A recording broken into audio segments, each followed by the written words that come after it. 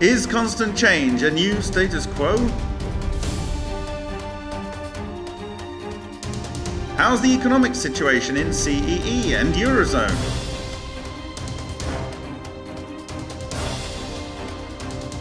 Ladies and gentlemen, please welcome the head of CEE research for Sberbank, Vladimir Vano. Good morning, everybody.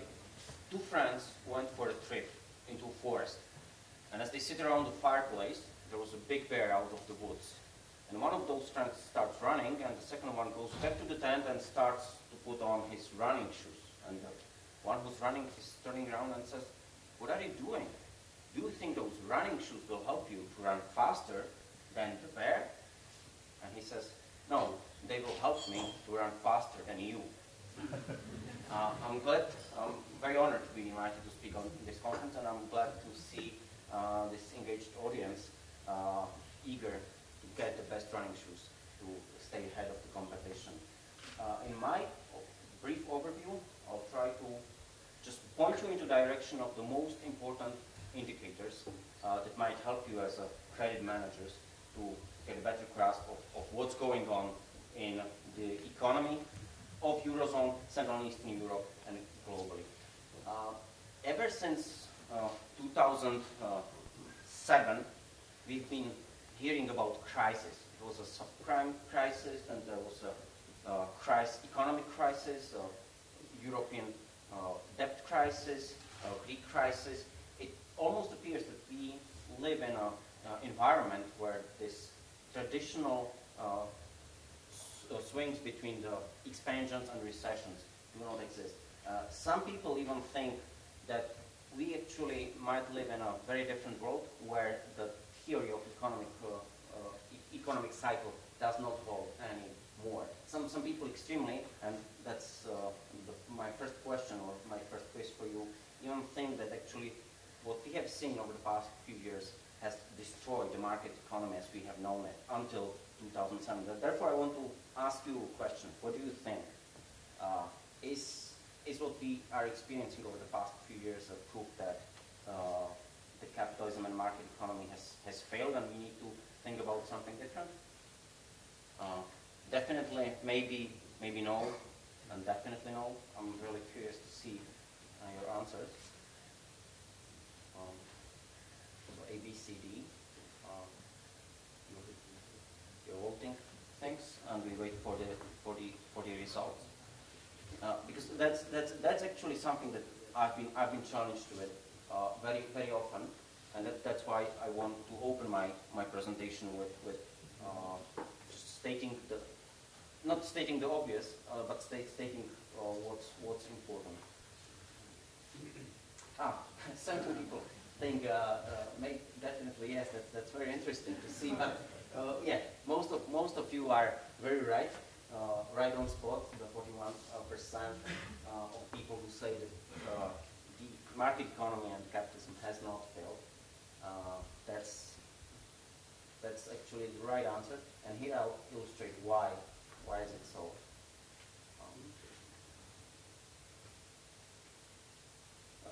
Yeah. This is not my heartbeat. Waiting for this voting coming up. This is actually condensed economic history of the United States after the World War II. What we have experienced in 2009 was indeed the deepest global economic recession in the post-war history. But nevertheless, what you can see over and over again, the economic cycles, recessions following expansions, pretty much within that theory of 7 to 8 years for average business cycle. What was different now in 2009, and that's why the recession hit us so significantly, was that it was preceded by unprecedentedly long period of expansion. Even some economists did think that economic cycle is that at that moment. Just like now somebody thinks that the market economy has failed, it hasn't. We are back growing over 3% globally this year. The IMF expects the global growth to accelerate to almost 4% in 2014. Over that period, in the 90s and early in this millennia, even some economists thought like new normal is permanent growth. No, it is not. New normal is that actually the swings of the recessions and expansions might be more frequent.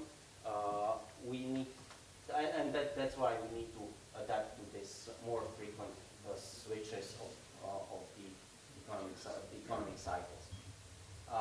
Coming back to what's the main topic of my presentation, what to expect in Central Europe, another quiz just to keep you engaged. The Central European economies are extremely small, very open, depend on external trade. I just want to again give a relatively easy question, but let's see. The answer to the first one was very interesting to me.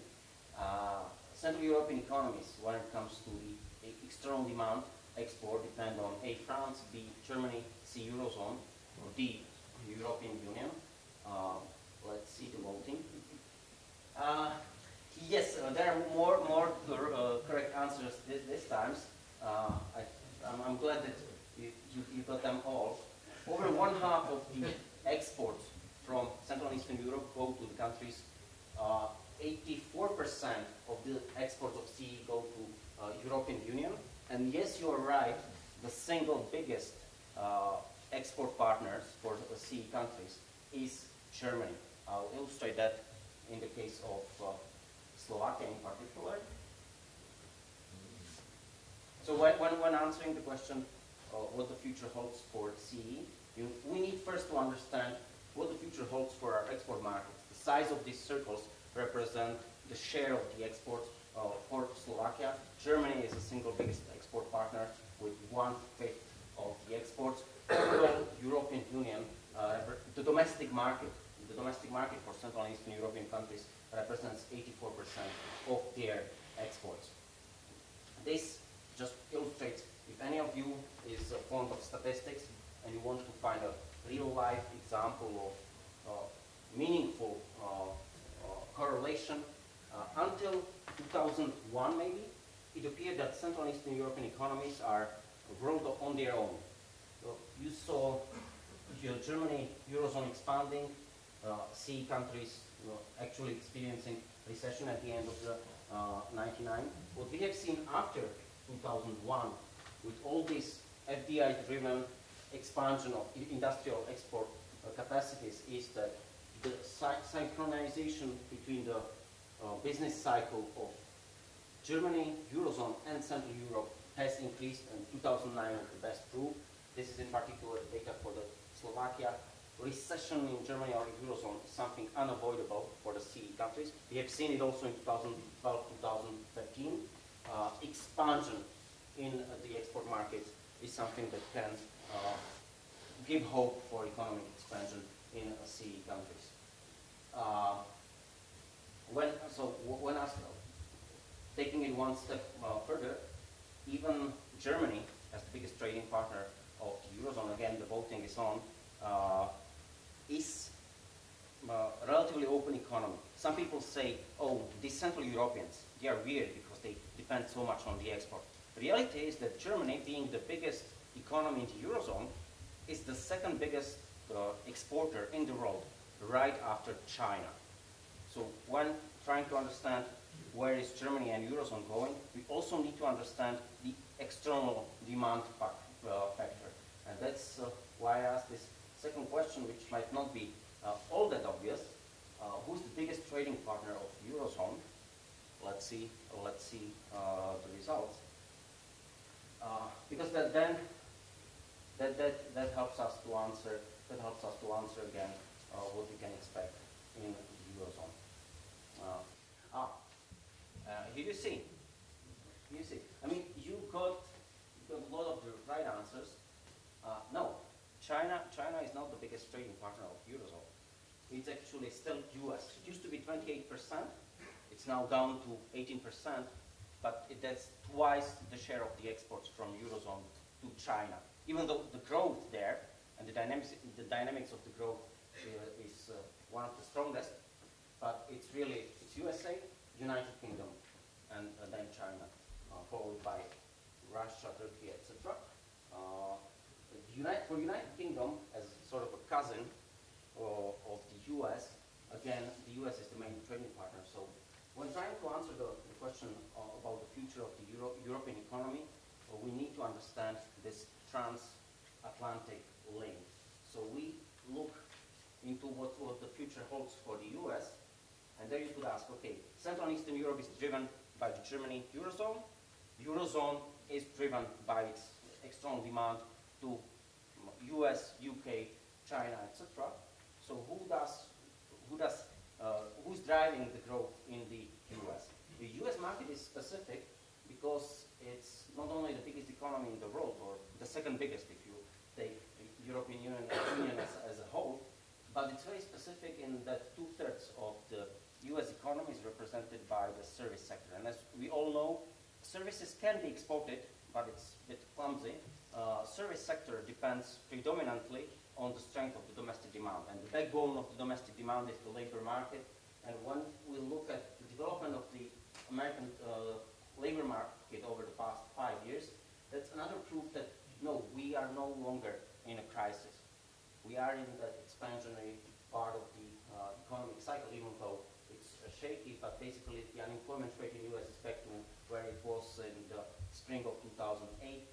The job creation is going on, even though at a slower pace than what was the hit during the crisis. The biggest post-war recession created a hit of 9 million jobs lost in the US. Over the past 5 years, we have recovered majority of that. We are now at over 8 million newly created jobs, even though the job creation was significantly slower.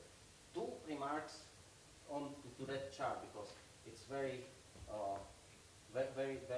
good description. First, some people say that the recession in 2009, the big recession, was caused by the collapse of the Lehman Brothers. Lehman Brothers happened in September 2008, and the recession in the US actually started in December 2007. So it was not the Lehman Brothers that triggered the recession, it was the Lehman Brothers that made it significantly worse. Even without that dark moment of the hit in the history of the Wall Street, we would have seen the job losses, but until Lehman Brothers, we have seen job losses up to 200,000 every month.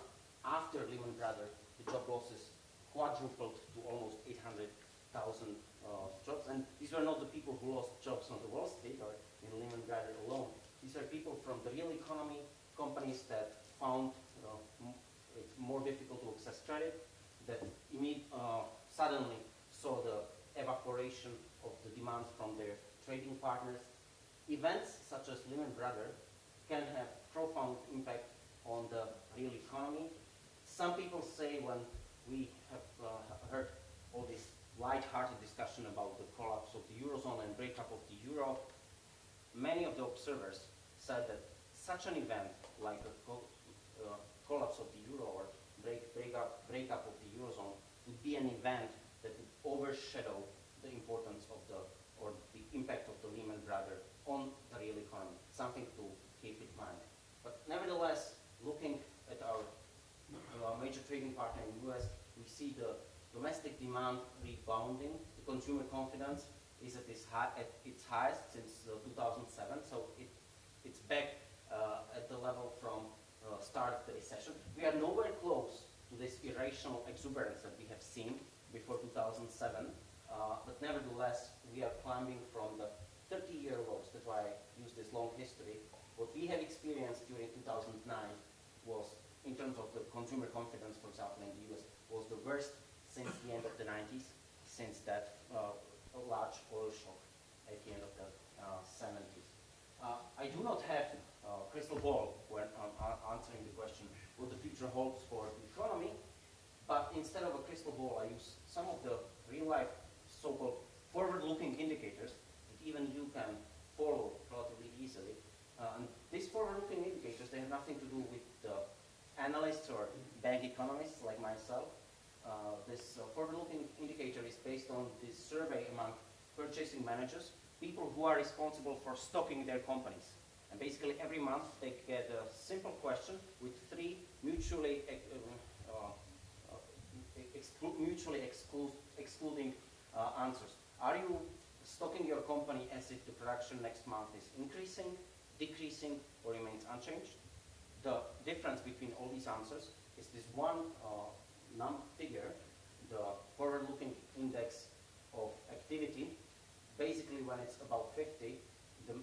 majority of the answers, or the answers we stock the company for expansion or no change, is higher than those who are actually lowering their inventories. This indicator has been relatively useful in predicting recession at the end of 2007, as well as the end of the recession in 2009. Here it showed why the American economy in 2012-2013 was on the brink of serious economic slowdown, and here is explained why Fed took that third quantitative easing step. Basically, when we look now, we see that especially the activity in service sector is at its best since almost summer 2006. The activity in manufacturing has softened, but nevertheless remains in the expansion growth territory. So coming back from the US is doing well, and it seems it's on track for expansion. Part of the explanation why Fed is now considering tightening the interest rates and starting to exit from that ultra-loose monetary policy. Another quiz question, just to keep you engaged. What's the relationship between strong demand and economic growth in Eurozone? None, always positive, mostly positive, or I don't know. The answer most likely is self-explanatory, as I have shown the relationship, shared the relationship between the trade relationship between Eurozone and the US. Let's wait for the results.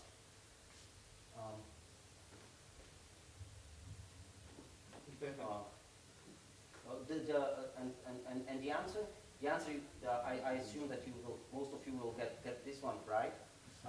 But the answer is also more tricky than it appears. At the first sight, it should be self-explanatory. The biggest trading partner, whatever happens in the US happens in the Eurozone. It's almost no-brainer. Yeah, correct. Always positive, mostly positive. You got it exactly right.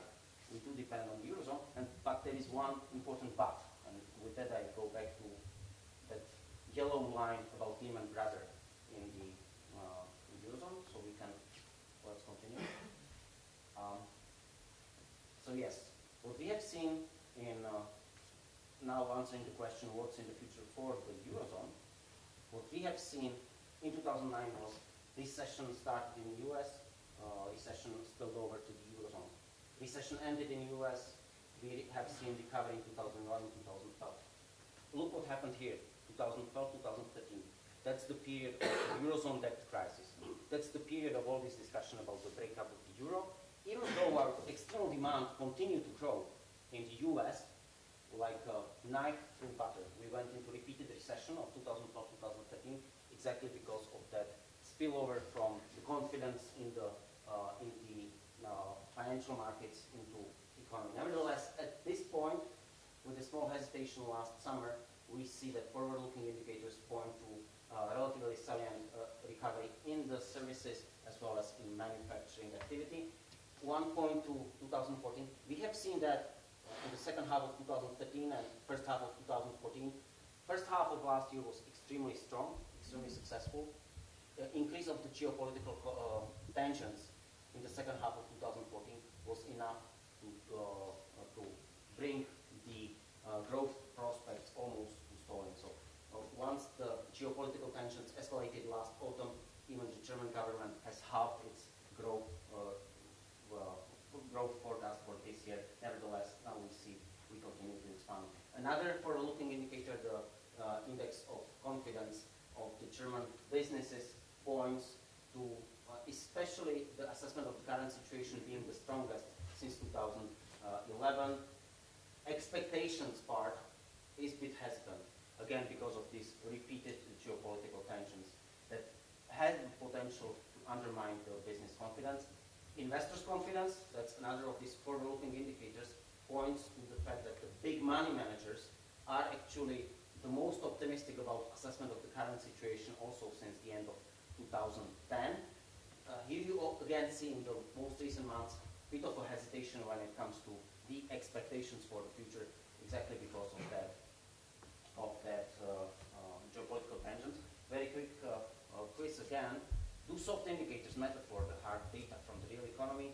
You as the credit managers who are used to work with the hard data, the accounting data might wonder, why do I spend that much time about the soft indicators, the surveys among the manufacturing managers or among businesses or among big investors, aren't they just opinion polls? So do they matter? Never ever, sometimes very much, don't know.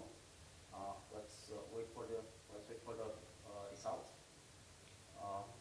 Because that's also something you don't need economists to tell you that there will be a recession within 7 to 8 years at latest. Because as I've shown at the very beginning, we can't get out of the business cycle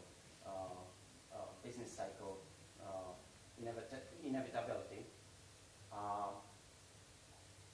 Exactly. You're a brilliant audience and very attentive audience. I did spend that much time with these business indicators because they do matter. These soft indicators do matter a lot for the real economy, for the hard data. Let's move to illustration why they do matter. The thing with the hard data, for example, the GDP growth is that we usually know we measure it on a quarterly basis and usually with a significant time lag. So in September we discussed what was the growth in the second quarter, which is not that much useful for your purposes as a business managers. Whereas these soft indicators, the business confidence, the manufacturing surveys are available on a monthly basis. And here you can see the relationship between the business confidence in Germany and actually the real economic growth later on. We see that recovery, not in the soft data, also is accompanied by the recovery of the hard data. Again, illustration of the real economic growth in Eurozone and the index of the investor confidence, which now points to ongoing expansion. So that's why, with a little bit of caution, we can be relatively optimistic. For the CE region, one of the most important factors or the industries is the automotive. This year, after many not really optimistic years, or let's say after 4 years of declines or unsustainable recoveries, we see increasing number of double-digit growth in the new car registrations. We have seen almost double-digit new cars registrations even in September, even though they were hit by the Volkswagen scandal. Going back to the CE, recovery in Germany, recovery in the growth prospects for the Eurozone bodes well for the recovery of the industrial production, especially of these smaller CE economies such as Czech Republic, Slovakia, and Hungary that are very much dependent on external demand.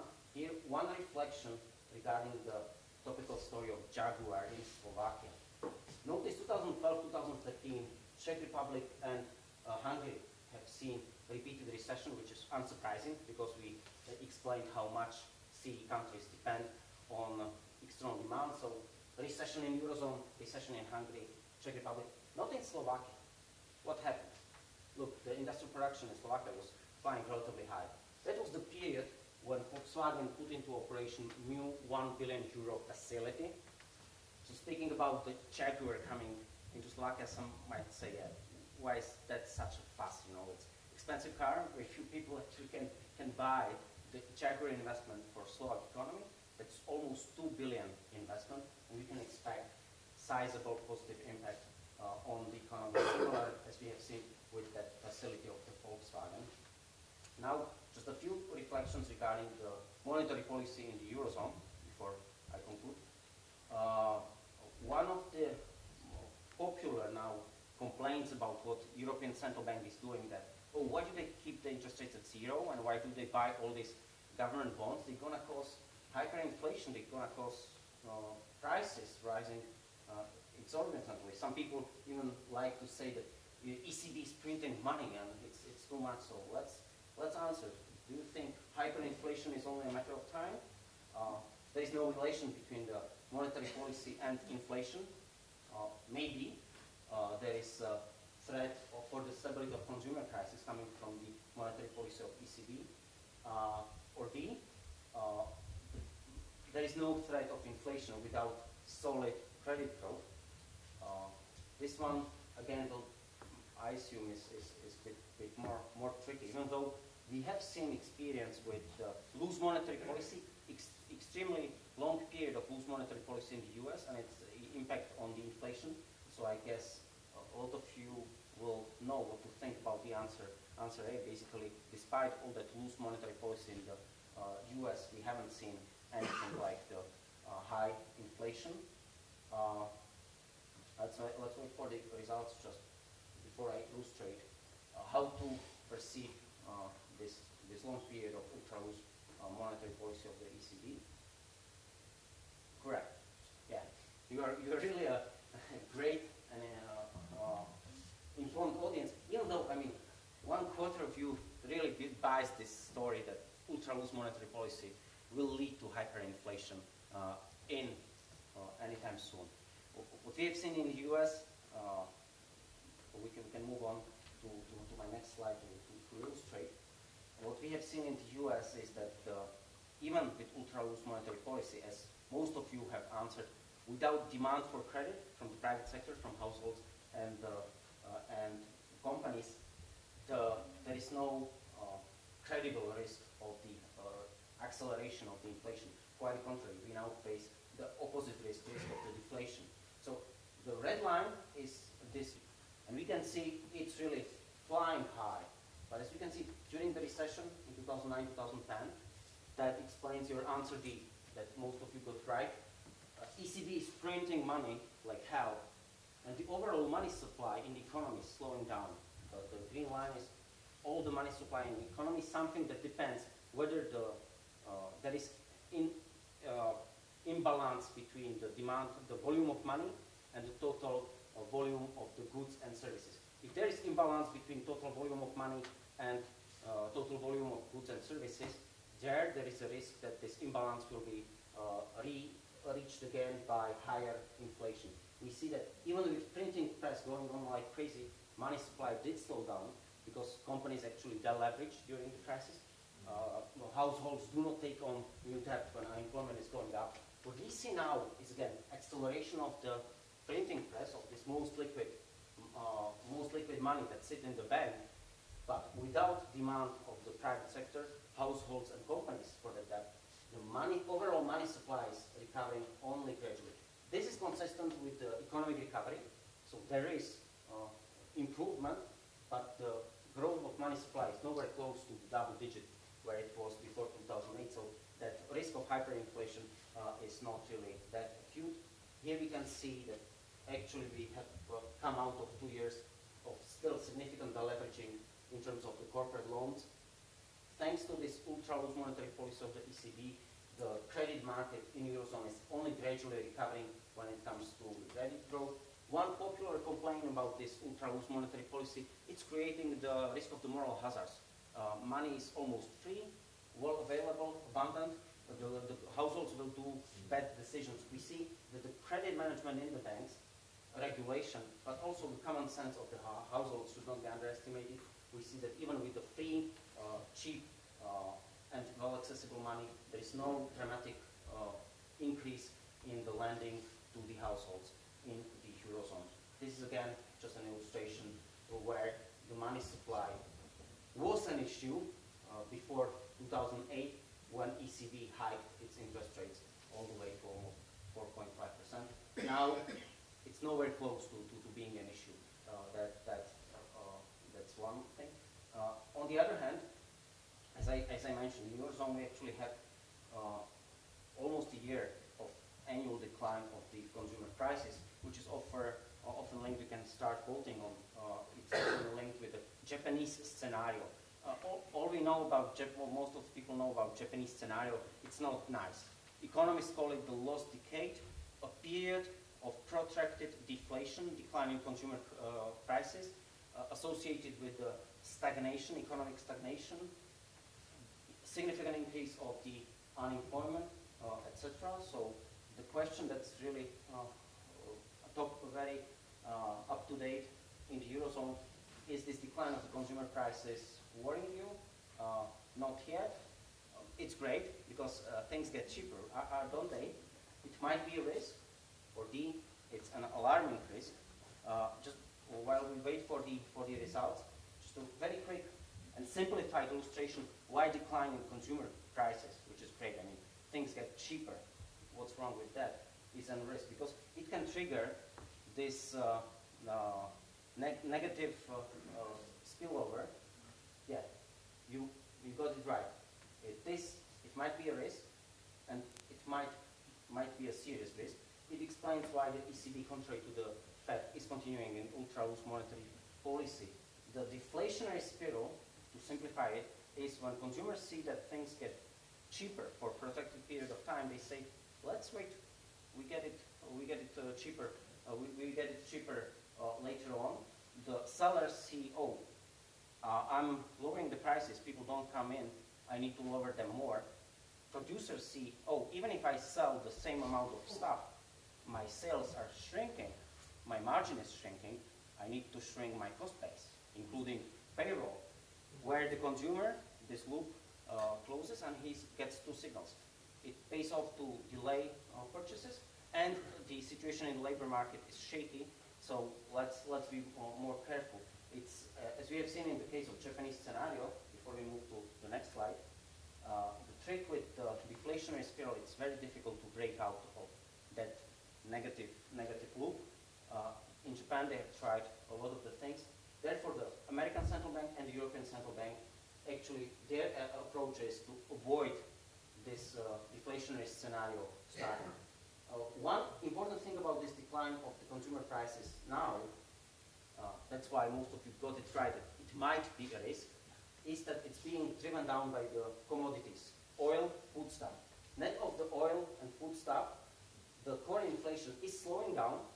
It's alarmingly away from the inflation target of the ECB, but it's still in the positive territory.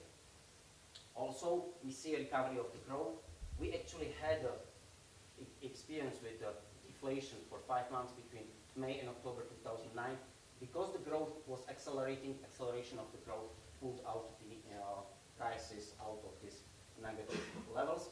And just one last remark regarding the Central and Eastern Europe and CE economies. I think the answer, what is the biggest industry, is obvious in the CE. I just, to keep you engaged, wonder whether you know which is the second major industry in Central and Eastern Europe: mining, electronics, automotive, base metals. That's obviously the automotive I don't need to discuss very much. In fact, CE automotive cluster is the reason why as much as 1/3 of the industrial sales in CE are comprised, especially when we speak about Czech Republic, Hungary, and Slovakia, are comprised of the sales of the automotive sector. It is even more when you take into account the suppliers of the automotive. Let's wait for the results.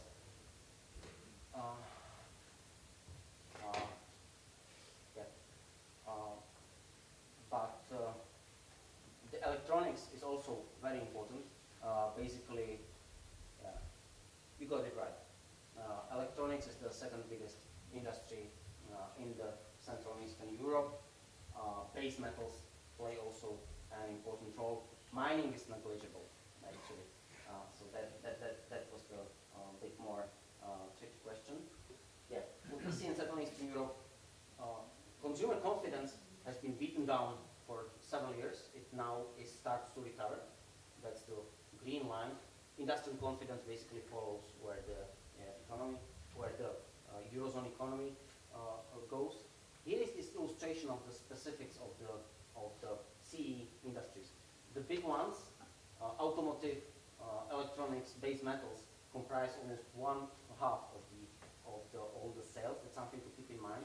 So even if you have what we have seen in 2012, 2013, even if you have recession in some of those remaining 8 minor industries, the success of these 3 can really overshadow the headline data. The headline data for Slovakia in particular now are very upbeat. We have seen double-digit growth of industrial orders in August. We see improvement in the labor market, unemployment at the lowest levels since spring 2009. What's very important, we see a recovery in the wages, in real wages, even though it's nothing threatening, but it's at the best levels almost since the beginning of the recession. What's particular about the economic growth, not only in Slovakia, but also Czech Republic and Hungary, this year and the next is the domestic demand started to contribute. With time lag, the labor market recovery helped to propel also the domestic demand. And just one last slide, and very simple and easy quiz for you. Speaking of improvement in the unemployment, which of the CE country has the lowest unemployment? Slovakia, Czech Republic, Hungary, Poland. I guess this should be the easy one. And here, just while we wait for the result, when looking at the headline figures about unemployment, and that's something that you as credit managers consider a lot, one has to keep in mind that not all unemployment is the same. The three major components of the unemployment from the economic viewpoint are structural, well, first is cyclical unemployment, that's easy. Economy does well, people get jobs. Economy does badly, people lose jobs. Then there is frictional unemployment, people who are between jobs. And depending on how flexible the labor market is, that depends how long people wait before they find a new opportunity. But the third one, and that's the most tricky in Central and Eastern Europe, structural unemployment, people whose structure of the qualification does not fit the needs of the labor market, and therefore it might be tricky to get out of it. You got it perfectly right, even though, yeah, people. Let's see the next slide. Just to make the last point, this is my the last slide regarding the major risk factor for you as the risk managers. Correct, Czech Republic, now competing with the Hungary, but has and for long has had the lowest unemployment, whereas Slovakia has been a laggard. And here just one remark: when you look at the bottom of the unemployment in August 2008, which was 7.6%. A lot of the companies in Slovakia actually had troubles to find the employees. They had to bus them from Romania or other countries, really, for qualified jobs. Even though you could really ask, 7.5% of people without jobs. The trick is that big chunk of the unemployment in Slovakia is the structural unemployment. Just people who are long-term unemployed because the structure of their qualification does not fit the structure of the labor needs. Few last remarks regarding our group, which is self-evident. One thing that few people know that 49.99% of the shareholders of the Sberbank are actually international institutional investors on the stock market. We are present in the 9 countries of the CE, including Germany, and just a few quick numbers regarding my employer. So just to sum it up, I've run over my time a little bit. We are in a relatively optimistic outlook phase of the recovery in the Eurozone. There are risks, such as deflation, which are being addressed by this ultra-loose monetary policy. In CE in particular, we are in an unusual period of economic expansion supported by domestic demand, supported by recovery of the labor market. If you have any questions, either now or in the future, I add my contact information. Thank you for your attention, and thank you for all the quizzes. You have been really a great audience. Thank you.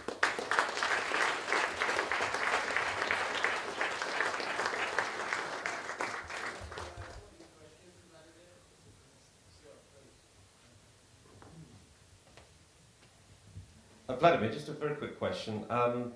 In less than 2 years' time, the UK has a referendum as to whether it stays or leaves the EU. If, and some of the evidence is showing that it could happen, the British people decide to leave the EU, do you see that having a material effect on the trading relationships that exist currently? Would it make it any better or any worse? Difficult question. First of all, I think the worst-case scenario would be bad for both. I think UK makes an important contribution within EU, and within the change that EU has to take to become more business-friendly and more flexible place. I think it would be pity also for the UK, especially speaking from the viewpoint of the financial. UK is a natural financial center of the world, and EU in particular. I don't know how long that would hold in case the UK would just find itself outside of the biggest economy in the world. Actually, the EU economy is bigger than the American when taken combined. It's $500 billion market. Let's keep that in mind. Speaking on the effect, it could have, if there would be the worst case scenario of the Brexit, of the Britain leaving, as I have illustrated, the Lehman Brothers was bad for the real economy. Brexit, the risk of Eurozone falling apart, was even bigger. And actually, at the time when there was this heated discussion about what Greece leaving Euro might mean for the economy, which would be very negative, people just pointed out, ignore Greece, it's just a 11 million country. Brexit is the real risk. So, yeah, the worst case scenario in the case of the UK referendum would not be good for anybody. On the other note, one has to keep in mind that the way how it is phrased, all this plan is, UK wants to renegotiate the terms of under which it continues to function in the EU. I think for both sides, it's the same as in the case of Greece. Both sides do understand the detrimental consequences of the worst case scenario. So I think there will be consensus reached, and the UK government will be able to come back to the voters and say, look, we have negotiated the better terms for us in the EU. And part of that negotiation, part of what the UK is pushing for, because of its own interest, it's actually good for the economy. This UK push for more business-friendly EU is something that will benefit all the other EU countries. So I'm cautiously optimistic. But yeah, if you remember that slide with the Lehman Brothers impact on the US labor market, from 200,000 to 800,000 in a matter of month to month. This kind of events can have very profound impact on the real economy.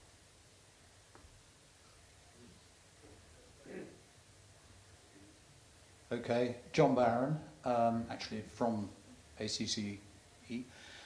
Quick question, well, one observation, first of all, is that I've seen comment in the UK press that Mark Carney, the Governor of the Bank of England, is about to enter the fray as regards the exit from the Eurozone. That's the first thing. But the second thing is a slightly embarrassing question for you, perhaps, as the employee of a Russian-owned organisation. And so, therefore, you know, if it's too embarrassing or awkward for you to answer, I do understand. There is also a situation at the moment where, as regards the Russian economy, it is in a difficult situation, and yet Mr. Putin has engaged a lot of money on fighting a campaign in the Middle East. Do you feel that in the longer term there could be a knock-on effect into the economies of Central and Eastern Europe? First, on this, I'm not an expert on the UK politics, and one has to understand that some of the signals that are being sent to the voters before the vote might be part of the tactical maneuvering. But I mean, from the viewpoint of the City of London, or when you look also at the surveys among British entrepreneurs, they all do understand that Britain outside of EU is nuts, to make it brief. On the second question, I wouldn't like to comment on the political questions or situation. The Middle East situation, I want to reflect with respect to this migration crisis that we do experience, and that's the migration crisis from the viewpoint of the economist. That's a no-brainer. In the long term, the benefits of migration, economic benefits, outweigh the cost. We have seen it in the US. There is a plethora of academic evidence of such. There is a lot of economists actually saying that, well, these thrifty Germans actually could be forced to stimulate the domestic demand by accepting all those migrants and helping them to integrate. But part of the reason why we now all of a sudden fret about the migrant crisis is that we have ignored what's going on in the Middle East for 4 years now. So again, I'm not a geopolitical expert, but resolving that situation could help. And also, when it comes to Syria in particular, there's this big issue. Dictatorships are bad, no question about that. The thing is, what comes after? And we have seen what came after the Arab Spring did away with many of the dictators in the northern Africa. And the question is, what kind of stability is actually better for us. But again, it's a complicated matter, and I'm not a geopolitical expert. One thing to keep in mind, and that was my point about the summer 2014. Geopolitical tensions can have a negative knock-on effects on the business confidence. What we have seen during the escalation of some of the geopolitical tensions last summer was that indeed it did drone down German economic outlook, subsequently also CE economic outlook. So the impact for the CE, to answer your question, is not direct. That's why I emphasize so much. Look at Germany. The impact on the business confidence, on the soft indicators, which then spill over into real economy is, we have seen it very recently, is there.